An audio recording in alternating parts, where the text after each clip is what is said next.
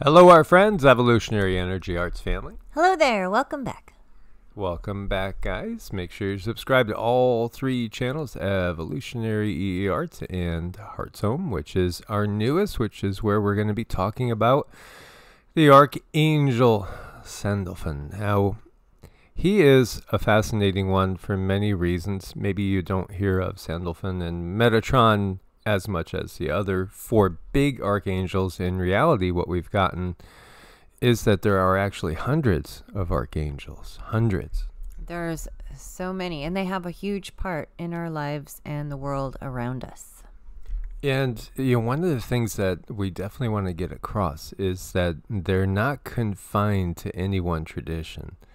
This is, again, the distortion that happens on planet Earth. And these beings are not confined to planet Earth. They're far larger than just beings associated with this planet. Well, they're not even confined to being, human in any way, shape, or form. Yeah. So the look on Cindy's face when I was saying what I was saying, it's kind of like when you make a statement or somebody makes a statement, and then what would be in your mind would be 10 times past that. Yeah. Or 100 times past that, or 1,000 times past that. So, again, what we have is this matrix that we are in that gives us a distortion of reality.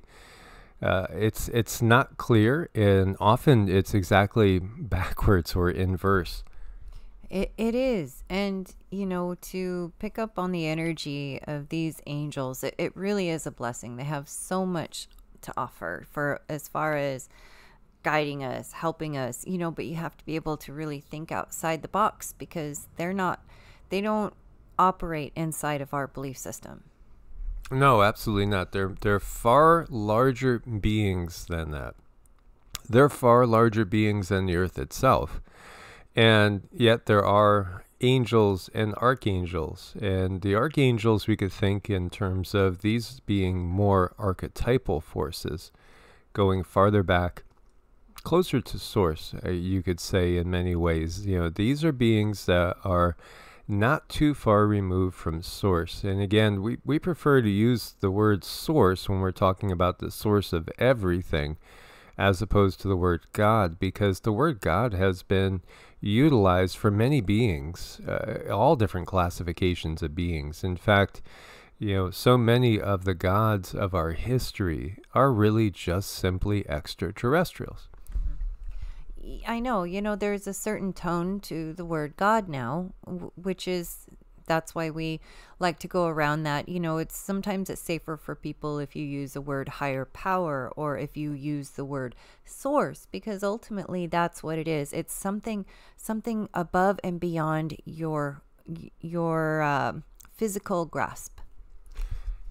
Absolutely, the source of all. And then there's different sources, because we do have a creator of this universe, but this universe is one amongst many. Now, the archangels are not even really restricted to working in this universe. They can work outside of this universe. Definitely. They have a control over certain forces to keep balance, and this is what they do.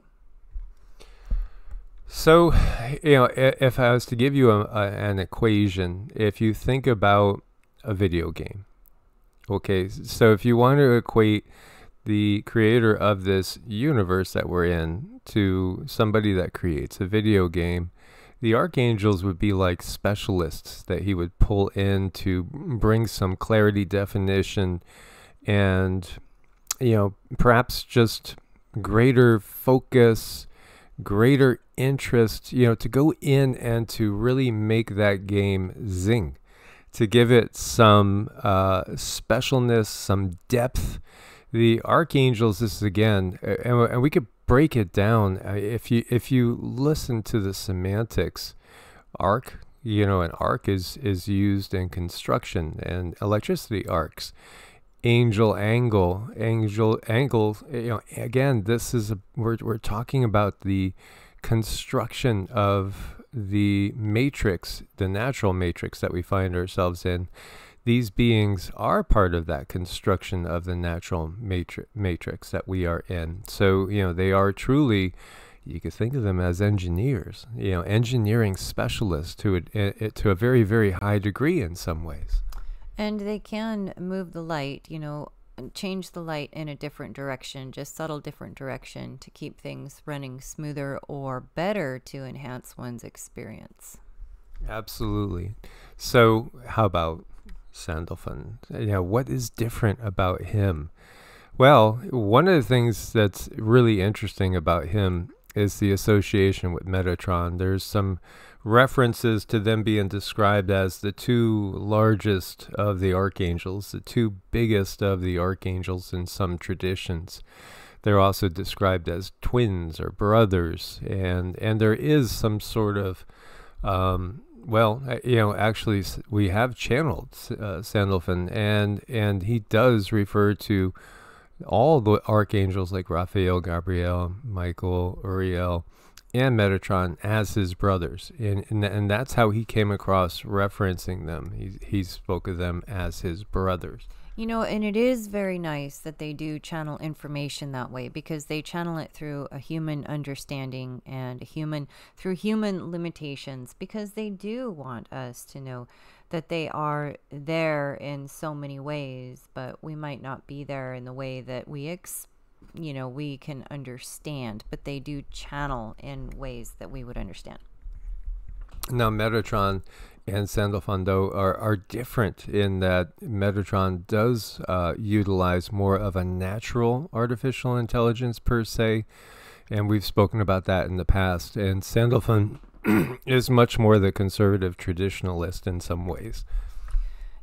I like that, when it comes to the AI and Mother Nature's natural AI. And there are ways to build upon and use this intelligence that the mother carries in a way that keeps everything in balance. Let's say if you're one that's into Qigong and you want to do that next to a waterfall, you are going to get charged with so much energy that the earth has to offer, because you're doing it next to water, because this is amplified, because it has more to offer the body. In these ways, he definitely utilizes what the mother has to offer.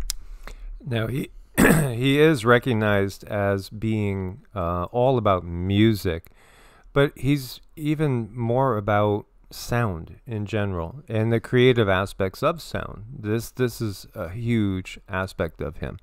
You're going to understand when Sandolphon is one of your more dominant guides when it comes to, if you have a love for music, if you want to learn to play music, if you love the classical musics, your voice, singing, doing mantras, things of this nature, it's probably most likely going to tie you back to Sandolphon, because he does use sound. He uses sound to mold, but he doesn't work alone. No, absolutely. And what the guides came through when they were talking about how primal is this power, creation, all that we see and experience, is really in some ways just a combination of sound and light and the effects of sound upon the light. Yes, he has to work with his partner, light. So when these two things come together, we have form. So they are both very gifted and very talented to bring these two forces of nature together in a way where we can see form all around us, but in a very balanced way. It keeps things balanced. That's important to remember. Yes, I would venture to say that when we're looking at the greatest musical minds, like you're talking about people like Tchaikovsky and Beethoven and Bach and all these classical composers, that they would have a dominant guide that would be most definitely associated with, if not Sandolphon himself.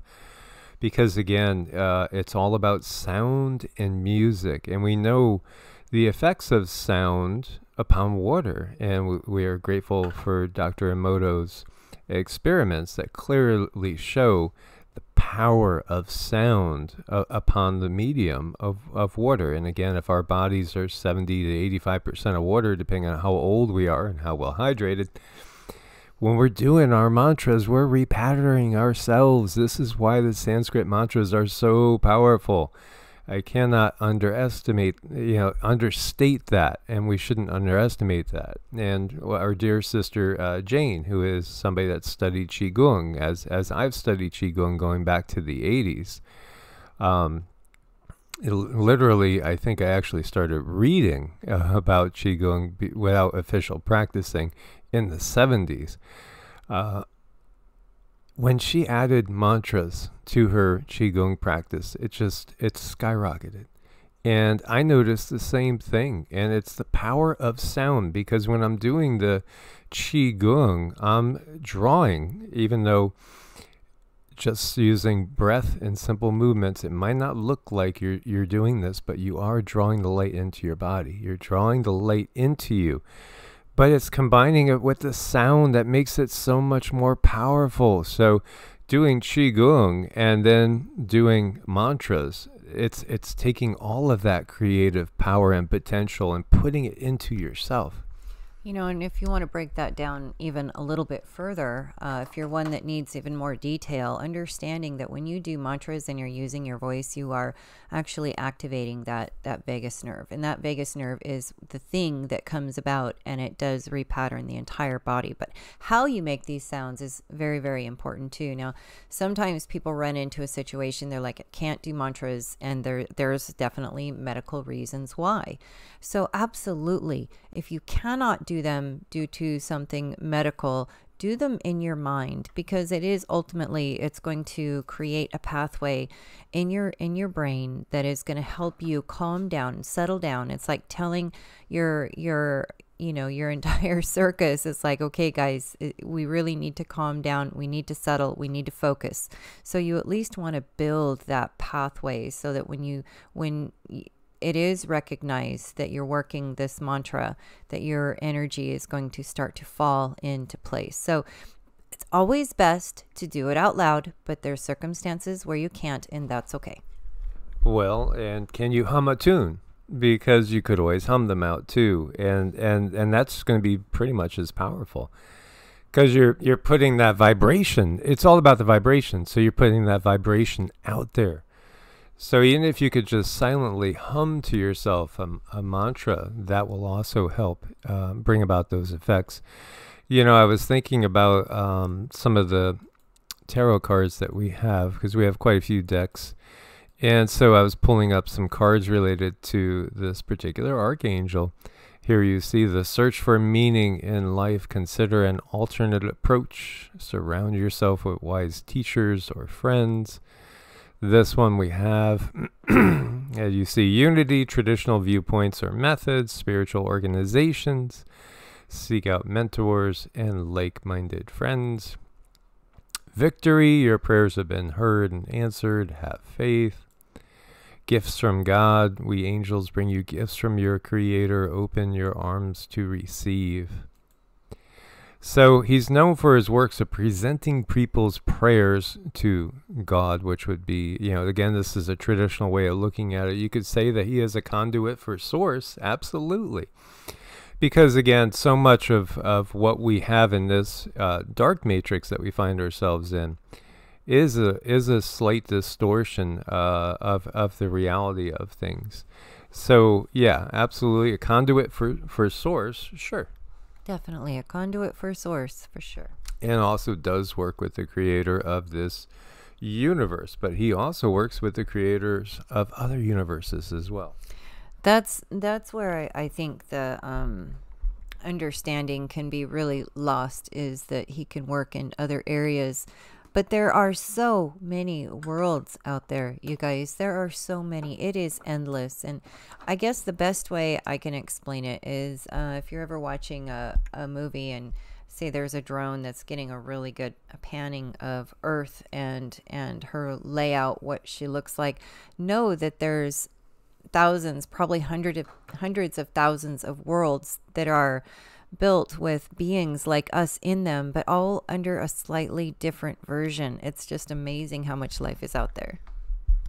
Yeah, absolutely. And part of the control grid is about letting that knowledge not get out. And so, there's every tradition, every indigenous tradition around the world knows this. But those indigenous traditions have been, for the most part, unfortunately, squished into a tiny little zone. Had to go underground, so to speak, in order to, keep this knowledge yet not be persecuted. So, known as the brother of Metatron, lived as the prophet Elijah. So, there is this part of the Kabbalah, part of the tradition that talks about him being translated into the Archangel Sandolphon. But again, just like, saying that the brain is what creates consciousness, it's actually backwards. It truly is backwards. And, there's some other things too. Patron to musicians, songwriters, delivers answers to prayers, brings knowledge, wisdom to earth, help develop a closer relationship with Source. This one says, when you see flashes of turquoise lights, know that Archangel Sandolphon is guiding you. Now, Cindy tends to see a lot more pure white light with Sandolphon. I do. And Sandolphon was kind enough to make himself into a form that I could understand and see. And the thing is his form and his energy is so huge. It's so vast. But when I was able to see his face, see his skin, he's definitely not human. I mean, there's nothing human about him, but in different realms, different areas, you're going to run into that. But he did show me his skin, his face is very smooth. It is very white. It's powder white. It's absolutely beautiful. Now, he can absolutely throw some beautiful sparks of color in there, but his white energy is really magnificent, and he has these biggest, most beautiful doe eyes.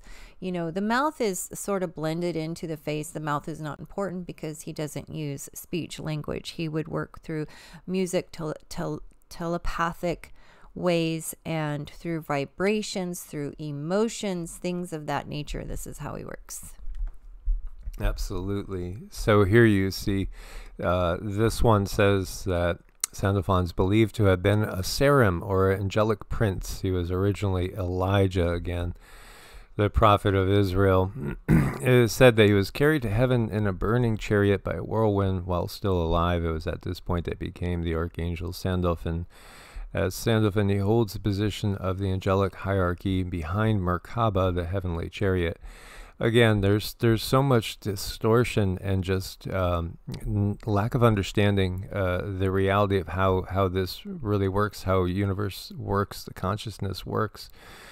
And it's because of, partly literal translations of your Bible, and just, also just putting the seeds out there of distortion on purpose. Because again, when you're talking about what has gone hidden, the Western mystery tradition, yes, we can glimmer some things from the Western mystery tradition that are going to give us some new truths, as opposed to looking at things in a purely fundamentalist point of view. But there's still the distortion. There is still always the distortion, because again, the dark control grid has infiltrated every aspect of our being on this planet. When you look at the Pacific Ocean, right, can you take the entirety of the Pacific Ocean and put it in that thimble? No, you could never encompass all of the consciousness of Sandalphon into a single human body. That's an impossibility. You are basically taking a thimble worth of the consciousness of Sandalphon, and probably not even that in relation to the size of the Pacific Ocean, and encasing it in a human body to come in to an incarnation as somebody like Elijah. This is again part of that distortion, and it doesn't mean that Sandalphon is from the Abrahamic tradition, because he's not. He's beyond any dogma. Dogma is far beneath any of these beings, and far beneath us when we step out of the body. And understanding that, does have a human experience, but it's not that he was a human that became an archangel, but he does send his energy down in human form. This does bring back more human understanding in his energy. Absolutely. So, again, these are distortions that just show, lack of true understanding. As you see many of these depictions, now, again, he is not human. He's beyond a human. But then we're not really human either when we're out of these bodies. That's the thing. We are consciousness having a human experience. Just looking at this picture here. I mean, take the face and make the face pure white with these huge doe eyes. This is how Sandolphon shows himself to me. So a little more white. There are splashes of color, but I didn't see this earlier. But this is a really good rendition.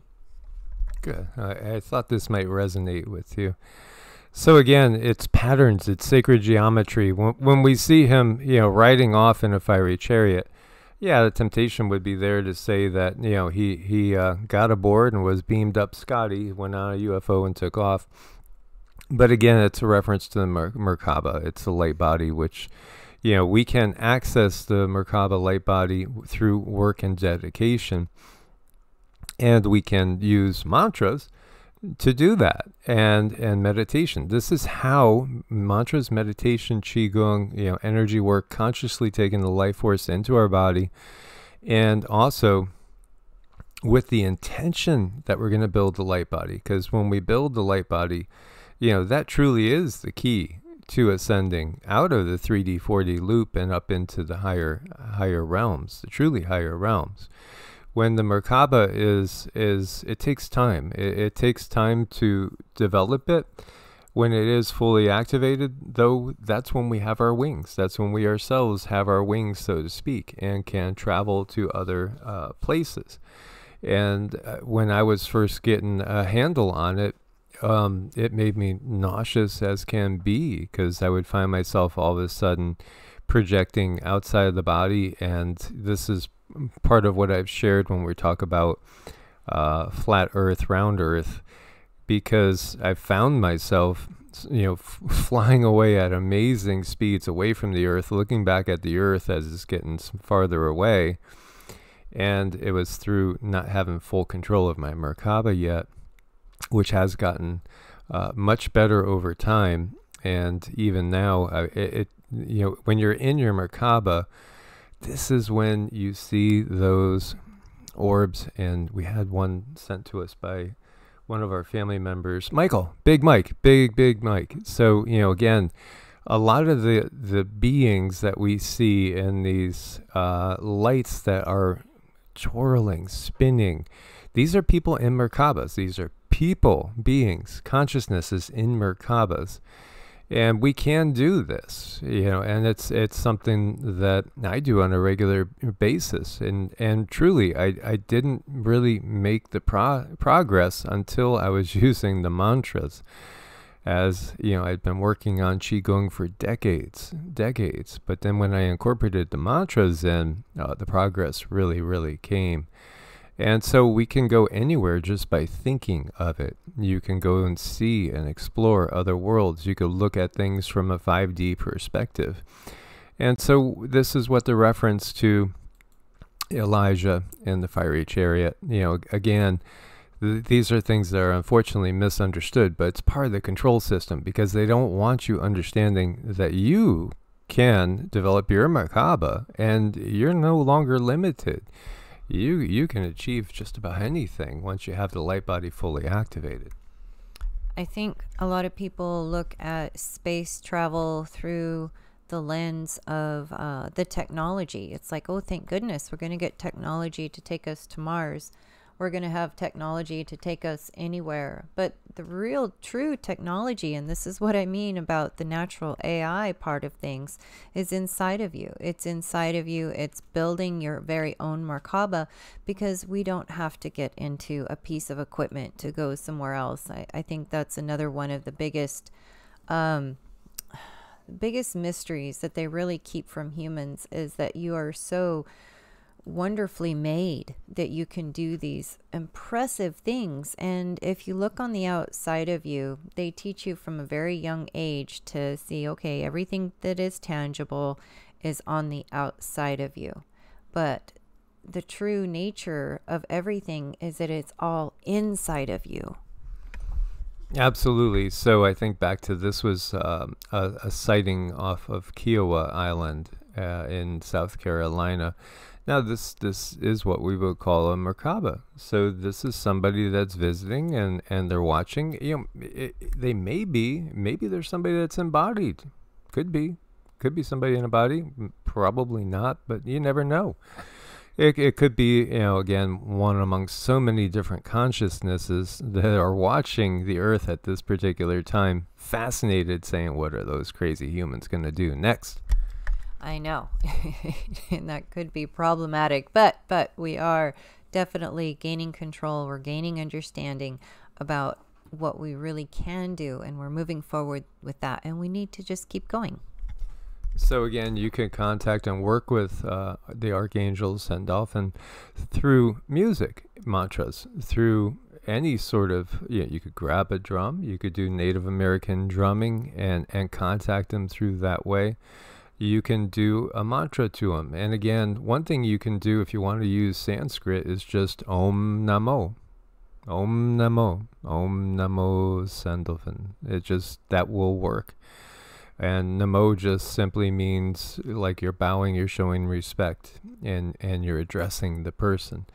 And again, these beings won't really ignore us. They will do what they can for us. But again, there's also all the implications about human free will and also karmic things that we might not be able to see from this angle.